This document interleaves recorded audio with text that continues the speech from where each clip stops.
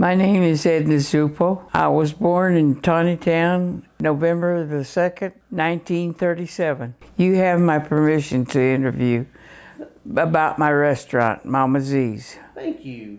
Now, the first question we want to know is, who were your parents? Tell me about your mom and dad. Mom and Dad were Enea and Vivian Morsani. My mother's maiden name was Haney, and Daddy's name, of course, is Morsani. So he was one of the descendants of the original settlers that came into Tontitown. Thank you. And tell me about your grandparents, first on your father's side. On my father's side, they were part of the original settlers that came here. And they were from Orvigno, Italy. And like I said, they were one of the first ones, so I'll be guessing, but I think they got here in 1898, I believe. But that's just my remembrance of it. Okay, great. Now tell me, what about your mom's parents? Who were they, and what do you tell me about them? My mom's parents was Louis Haney and Laura Haney, and he moved his family down here from Nebraska. They lived in Meade, Nebraska, and I don't know the reason, but he packed up his family and moved to here. Thank you. Tell me about your family at home. Who were your siblings, your brothers and sisters? Well, I only have one sister, and her name is Adrienne Graham now. She married a fellow from Houston, Texas. And so they stayed there, and they were in the banking business. But there's just the two of us, and we're 4 years apart. Tell me, when you were growing up as a child, what was the business was your family and your parents? What did they do for a living? They were farmers. They raised chickens. My parents raised chickens and grapes and milk cows. So they were just typically farmers.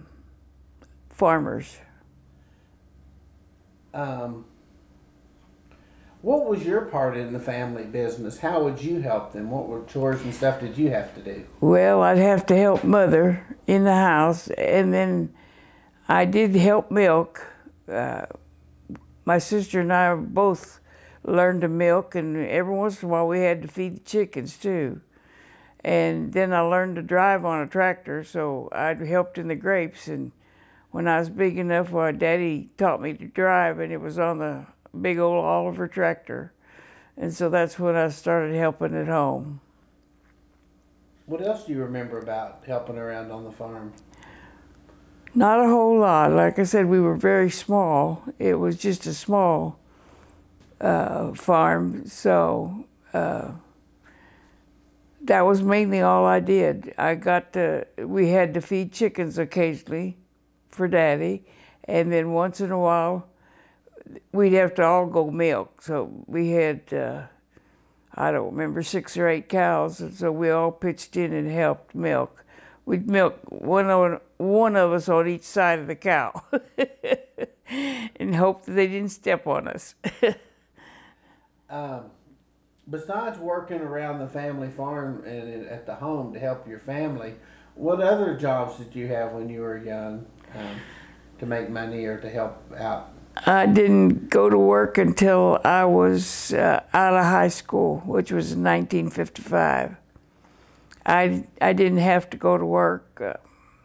We just took care of ourselves with the farm. We raised our own garden, and I'd help Mother can, and and that sort of thing. Mother made homemade bread every week, and Mother made homemade cheese, and they'd make homemade salami, and we just helped with whatever they were doing at the time. Tell me about your earliest memories of Tontitown. When do you first remember going into Tontitown, and what do you remember about it? Well, I don't remember a lot, just going to school. That was we lived about 1.25 miles from school, and my dad would usually take me. I didn't have to walk 10 miles in the snow, like some say. But I just, Daddy would take me to school, and that's all I remember. I'd get up and get ready, go to school. Well, tell me, what was it like going to school? What was a typical day at school like for you? Well, we had the Sisters of Mercy came and opened the school whenever, I don't remember what year, but it was long before I got to school. And so we always had the sisters, and each classroom had 3 grades, first, second, and third, and so forth. They had 3 grades in each classroom. And your basic day was reading and math, and I guess the information that we were taught, we often wondered how it was working to put 3 grades in one school, in one classroom. But you learn from each teaching, whether they was teaching the 1st grade or whether they was teaching the 3rd grade. You learn from all of it, is the way I had it. And then we'd have recess in mid-morning, and we'd have lunch hour. And during lunch hour, we used to choose teams, and we played, I can remember playing baseball at school. And we played relay and, what else was it? Kick the can, those sort of games. And swing, we had a big swing set, so we'd get to swing, and that was about the day. We didn't have a whole lot of activity. What local stores do you remember shopping in? Would you and your family go in and trade in town? In Tontitown, my uncle and aunt had a store, and that's the same store I was born in. Mother, for whatever reason, stopped there, and they lived in an upstairs apartment over the store, and so Mother stopped there, and that's where I was born, upstairs over that store. And we always stopped at Uncle Claude's store. We never went to the other one for anything. So Uncle Claude and Aunt Emma Morsani had a little store, and he had anything you'd want. He kept cheeses and salami and lunch meats and all the little things you'd need other than what you raised. And my grandmother used to spoil him. She'd raise a garden, and then she'd go get part of it, and she'd cook it and send it up to the store to her other boy. So she'd send one son up there to bring cooked vegetables that Nona cooked up to her son Claude. And he loved that because it was just special. Nobody cooked like Nona. So, but that's what I remember. You talked, a lot of people have talked about Claude and his wife, but tell me, what were they like as people? You know, I know they ran the store, but tell about their personality. Oh, they didn't know a stranger. He made friends with everybody that walked in the store, and people got to know him. And he just was just a people person, both of them were. So they loved everybody to come in, and did business with everybody that come in. Even though if you may not have shopped at the other stores, what other stores do you remember there being, and who ran them? Well, they were run by Richard and B. Artimani, and it was up on the corner by the church, or it was across the street first, and then they built that big store up in the corner. But Uncle B, he was married to my mother's twin sister. So Uncle B and Richard Artimani, which he was no relation to me, but Uncle B was. And then Uncle B had kids that got to be big enough that they could help with the store. Uncle B's son worked in the store, and then he'd get the bigger boys in Tontitown, and they'd help them. But and then it was a feed store too. They even had a feed store up there, and across from the big store that's there now, there was a grocery store, a feed store, and the post office. And then after Uncle B and Richard built the big store, well, then they moved back over there, and later there was a cafe in that corner. Jake Gerald had a cafe. We used to hang out there a lot. So, what was the name of the cafe, and what kind of menu did they have? it was just Jake's cafe, if I remember right, and I don't remember having a menu. We just go in there to have a Coke and hang around with the kids, you know. But it wasn't a menu that we looked for. Tell me, what were, in those days when you were young, what were the restaurants in town where you could go to buy stuff? Well, the Venetian Inn's been in there for a lot of years, but I never went in it. We ate at home. We didn't go out to eat. And Mary Maestry's was in town. Now, she started in her house, and then later she built a big restaurant up on the highway. And there was a big house there, and this other family had built it and moved into it, and then later she bought it and put a restaurant in there. Tell me about your time working at the restaurants, the two you just mentioned. When did you start roughly, and about what did you do there?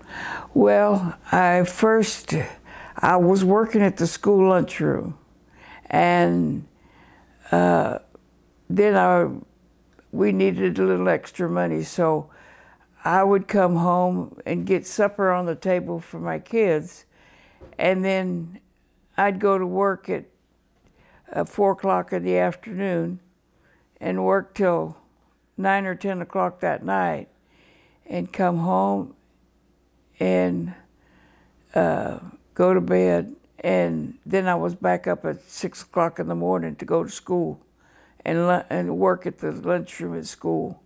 So it was hard work, but we needed the money, so. Well, tell me again, which was the first place you worked? The first place I worked was Venetian Inn.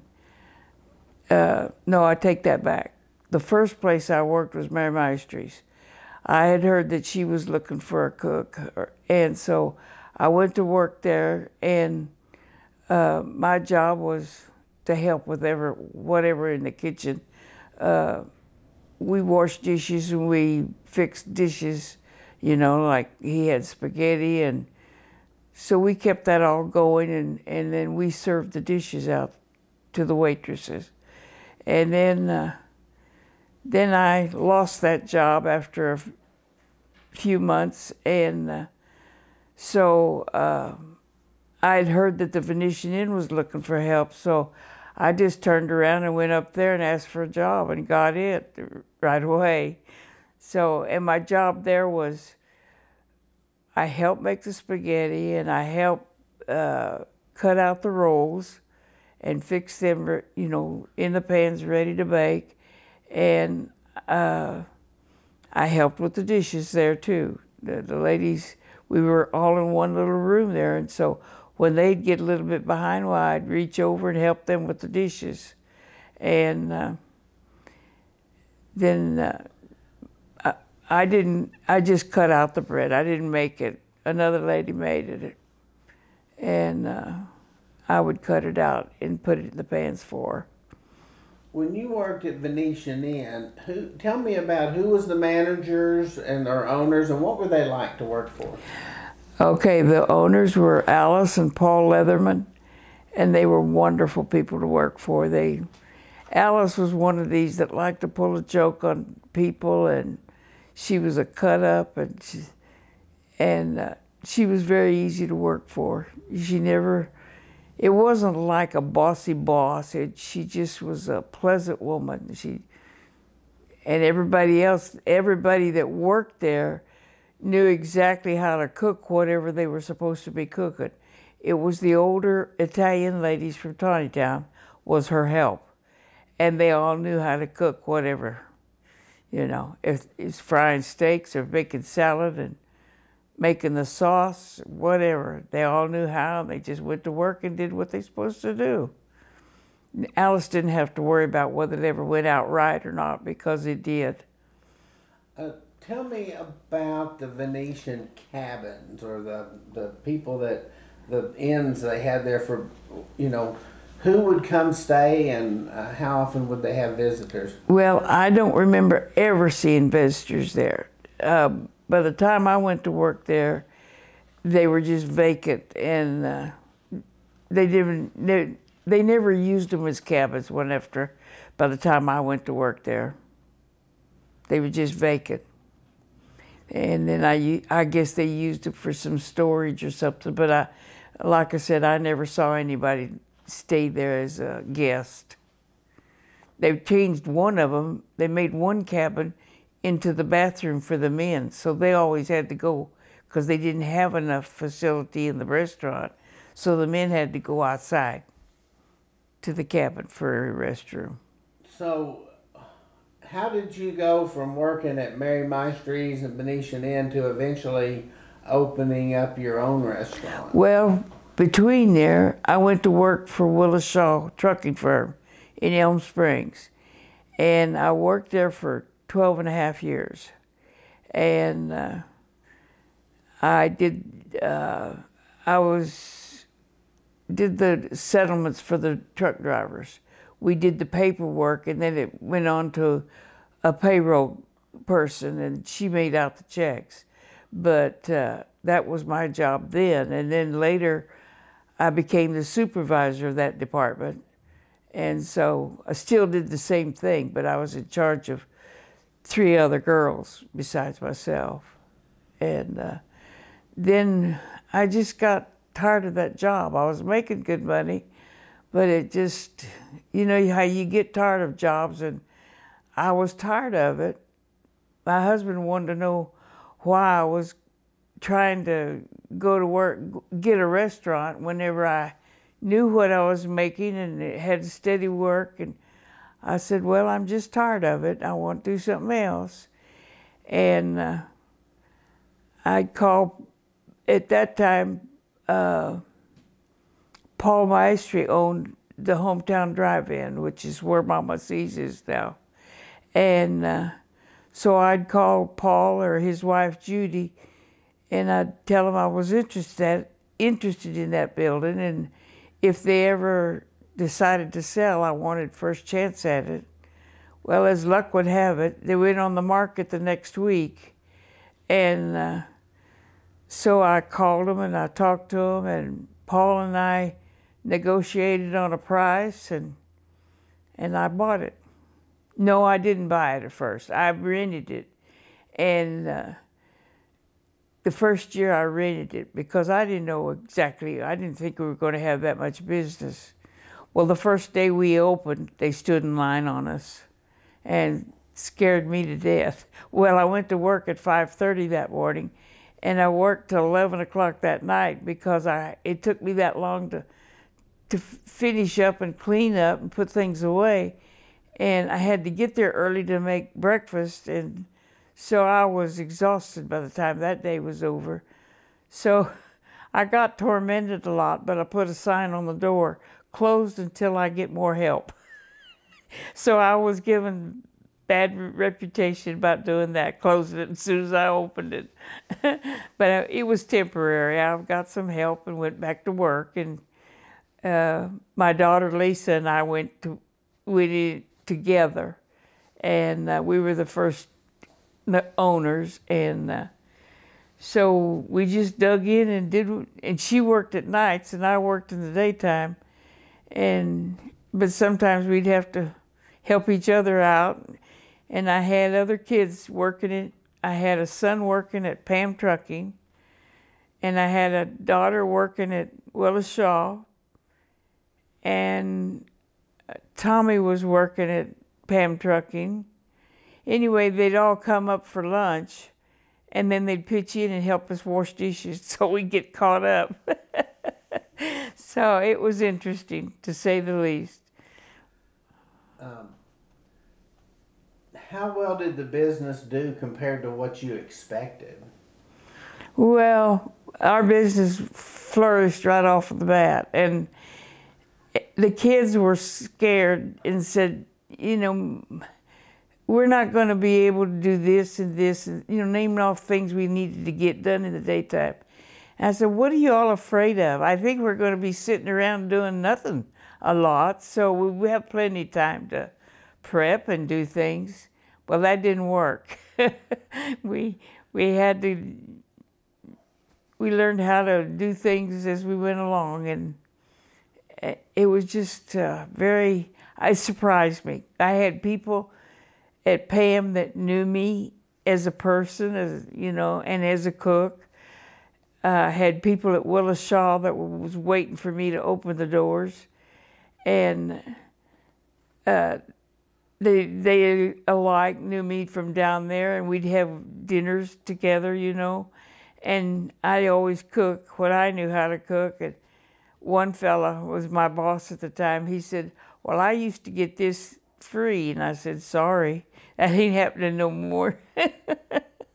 So, but it was very, and then Sally and Leon Zulpo had the station next door. Well, she was my first customer. She walked in at 10:30 waiting for lunch, and lunch wasn't quite ready yet. But she was my first customer that come in, and she said, I didn't want to miss lunch. So that's kind of the way it all started. You seem to get a smile on your face when you recall these memories. I mean, tell me about more of the customers, maybe some that you didn't know when they came in, some that you got to know just at the restaurant. Who are some of the ones you remember? Well, I probably can't tell you their names yet. I knew them when they come in, and I'd walk around and visit with some of them if I did know them. We had, well, I can't think of his name now. The owner of the Cowboys, what was his name? Jerry Jones. Well, one night they came in, and his sons, and he wanted just to buy beer. And I said, no, you can't buy alcoholic drinks if you don't eat. And so then he ordered some food, some appetizers or something. They sat there and ate that, and then they ordered their beer, and come to find out, he was waiting on a table at Mary Maestry's, and he got a phone call, and away he went. So that's kind of interesting, isn't it? Somebody come in and use your table as a waiting spot to get to another restaurant. But well, speaking of that, you were in business, I guess, at the same time as the Venetian Inn and Mary Maestry's. Was that a fierce rivalry? Was it a friendly rivalry? It was friendly. We didn't. Alice come in and eat lunch with me, and Alice Leatherman that had the Venetian Inn. She'd come in and have lunch with me and tell me how lucky I was to have all these kids because they could help me.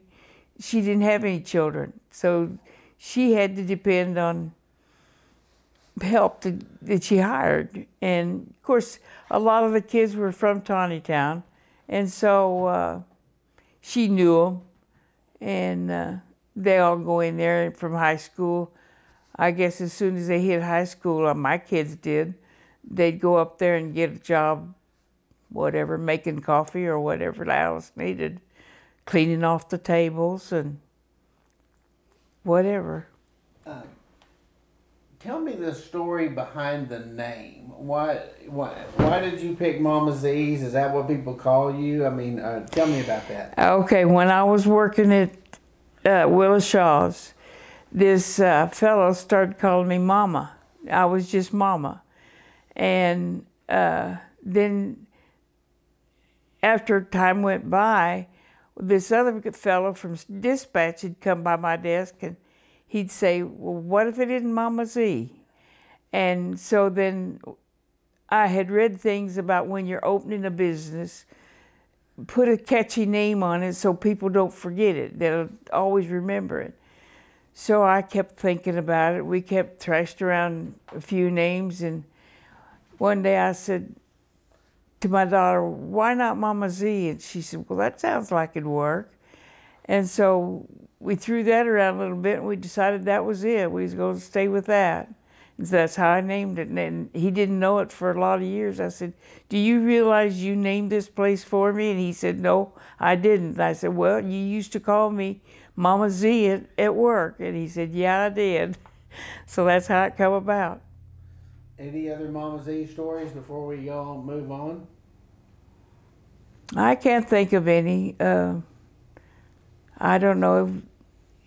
I guess if you'd lead me into one, I could probably tell a story, but I don't. It's not coming to me now. When you were young, living in Tontitown, who are some of the people you remember besides just family? I mean, who are some of the people you remember looking up to, or maybe prominent in the community that you knew? Well, like I said, we always had the sisters, and we always had a parish priest, and you knew who they were because they'd come and teach us. And then there was all the store owners. I knew them. Mr. Millar had a little store, and he was different than most of your store owners, but he was one of the originals or older Italians that was here, and he put up this little store, and he'd keep lunch meat, and he had a little bit of everything in there. I didn't go in there that often, but a lot of kids would go in there, and he'd say, "Give the kids a piece of candy." So he'd go get some candy out of his safe and give it out to the kids. And then there was an older fellow that lived upstairs in his store, and we knew him. The Monteganis used to walk by our house, and Mr. Montegani would walk with his hands behind his back. He always clasped his hands and put them behind his back when he walked. So I remember him. We knew just about everybody in here, you know. We had friends. Mother and Daddy had friends that we used to visit. The Burriolas and the Verukis. And and then, of course, she visited with her twin sister, Violet Artimani. And then she had a sister that lived up the hill here, that her name was Fern Fiore, and she used to go visit with her. We had another Aunt Bessie, and like I said, we knew everybody, really.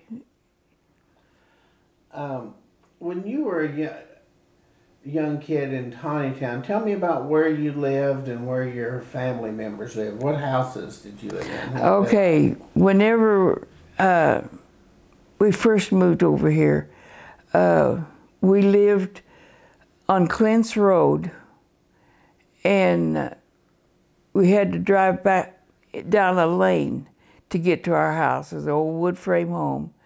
And I've got some pictures of that somewhere, but I don't know exactly. But that's where we lived at first. And it was 2 rooms. It was living and bedroom and kitchen. That was it. We had 2 rooms in the house. And I can remember Mom cooking on a wood stove, wood kitchen stove. And she washed her clothes by hand. You know, and those were the things, they were just normal for us now, you know, back then. And I was just a little kid. I was about 5 or 6, I think, when I lived there, maybe a little more. And then when I went away, and then Mother and Daddy moved west of Tontitown, about 4 miles. Daddy wanted a place of his own, and so he bought a farm west of Tontitown, and he had chicken houses on it. And then Daddy planted grapes, and then later he planted peaches. So we always had a peach orchard, and we had a grape vineyard.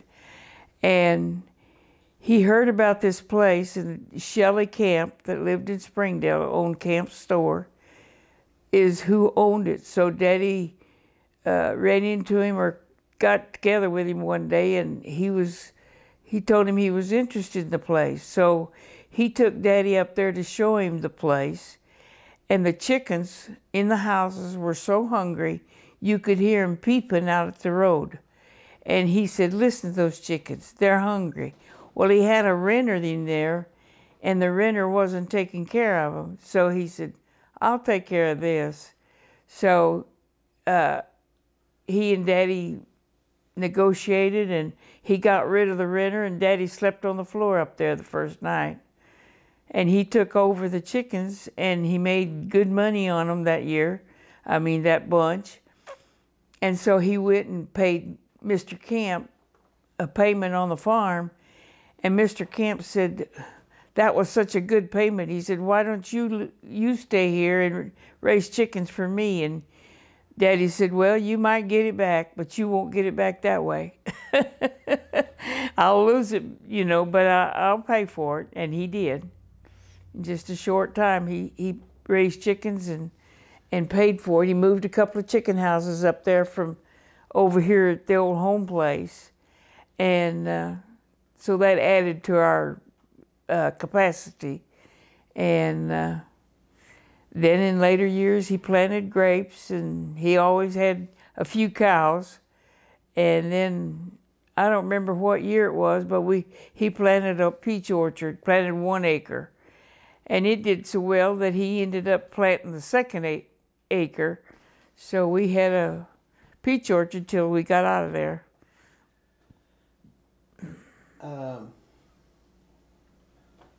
What about your grandparents' homes? And did they live nearby? My grandparents lived in that big old rock house that's just a mile west of Tontitown. And Grandpa Haney lived just up the road about 1/4 of a mile, or less than 1/4. It was a 1/2 a quarter, really.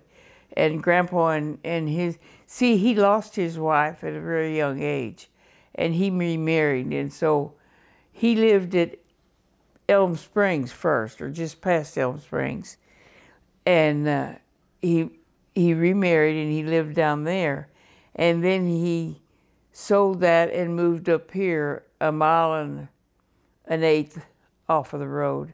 So he lived up here close. When you were a young kid in Tontitown, what would you and your friends do for fun? Go up there and roller skate around the church sidewalk, down to school and back up to church all afternoon on Sunday. That was one thing I did. I wore out a pair of metal skates doing that. It's the wheels on the metal skates split in two from me skating so much. But that was the main thing. Or we had little friends. Antoinette Penalto was one of my friends, and we used to get together once in a while. I'd go to her house, or she'd come to my house, and that's about it. I mean, there wasn't much to go do. But we skated, and I don't remember doing it. In the summertime, we'd go fishing. I mean, not fishing, but swimming once in a while when somebody'd take us. Because we couldn't drive, we just had to depend on an adult to take us. And but that was about it.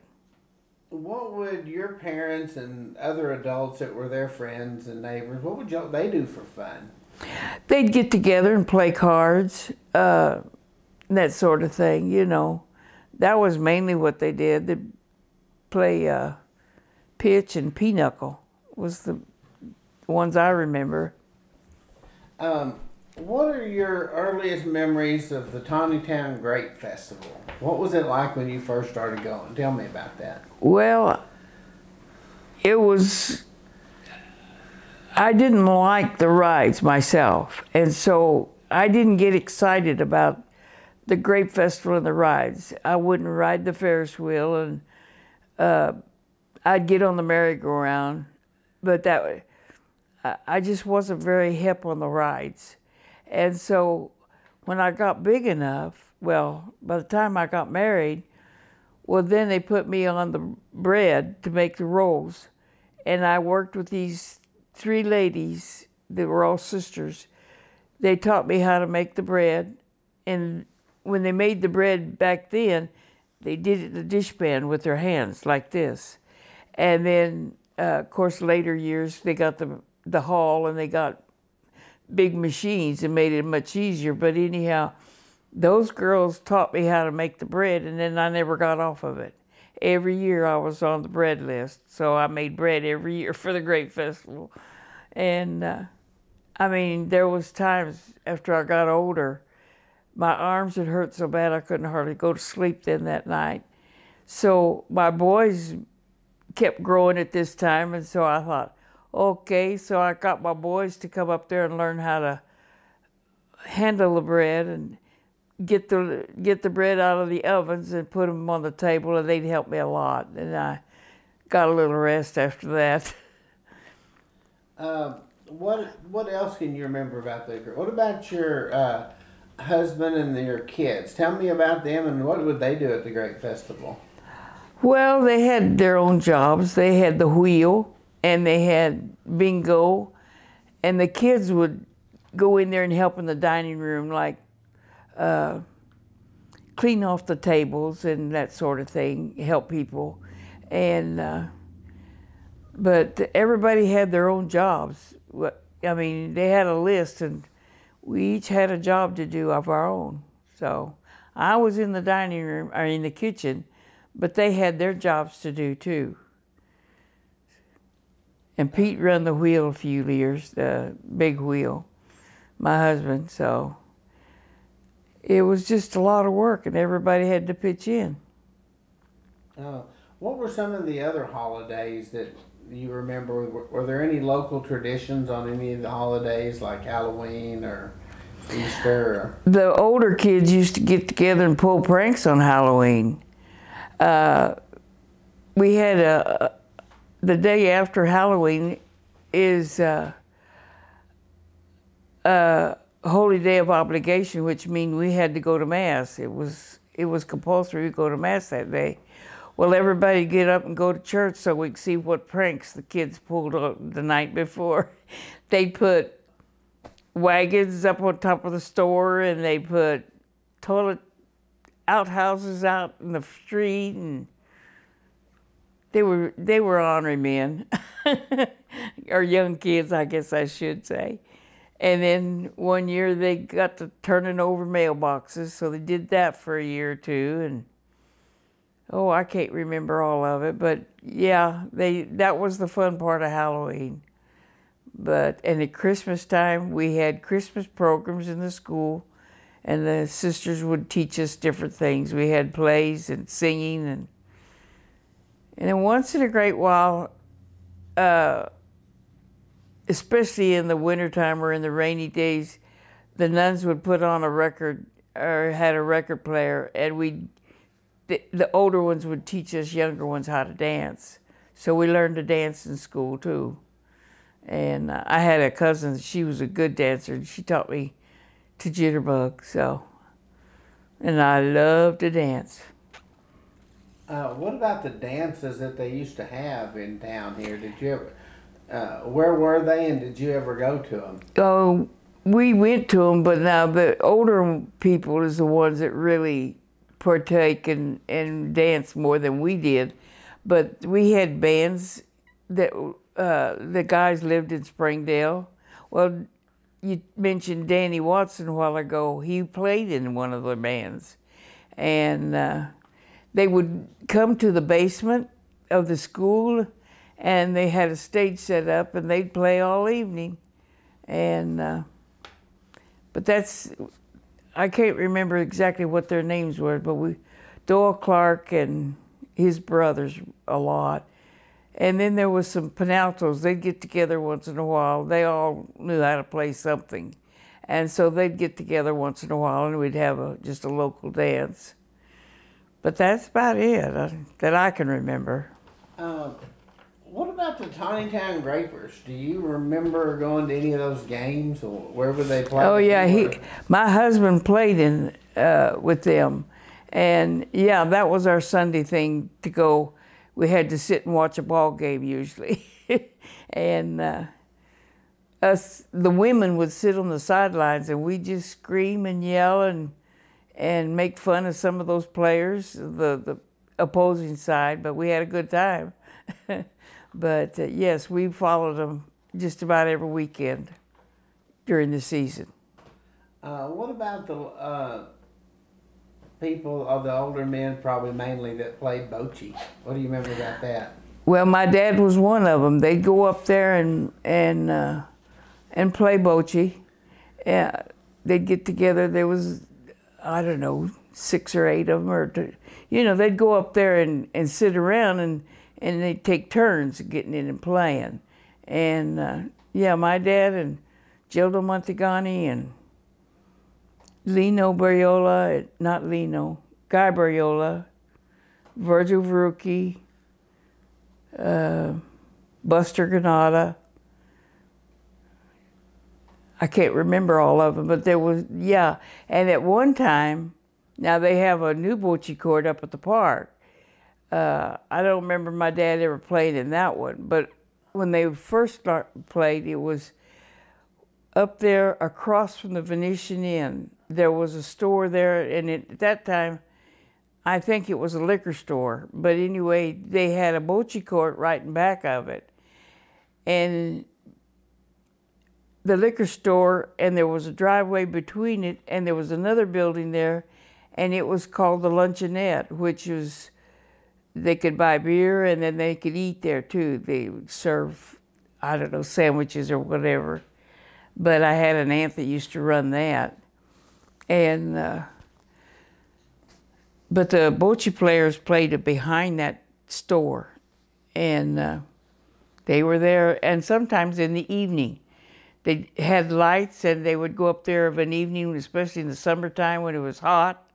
Well, they'd go up there in the evening and play bocce till they got tired. But yes, the old men, Pete Tesaro, that's another one that played religiously. Hated to lose his quarter. Sorry about that. I should have had that turned off. Anything else you can think of about bocce? No, we all learned to play it eventually, but the men didn't let us have the court till they were through with it. Tell me about that. Well, like I said, it was up. We had to grow up a little bit before we could play with their balls, and then as my kids start coming up, my siblings or my children, they wanted to learn to play bocce, and so I bought a bocce set of balls on my own. Lisa went Tulsa shopping one day to, I can't remember the name of that store. But anyhow, she went up there shopping, and I said, well, if they have a set of bocce balls, buy them for me. And so she come home with a set of bocce balls. And she got them for the price of a badminton set because they had marked them wrong. So I got a good set of bocce balls for $7 and something. And I still got them. Let's see. What other stories maybe do you have about Tontitown that I didn't even think to ask you about?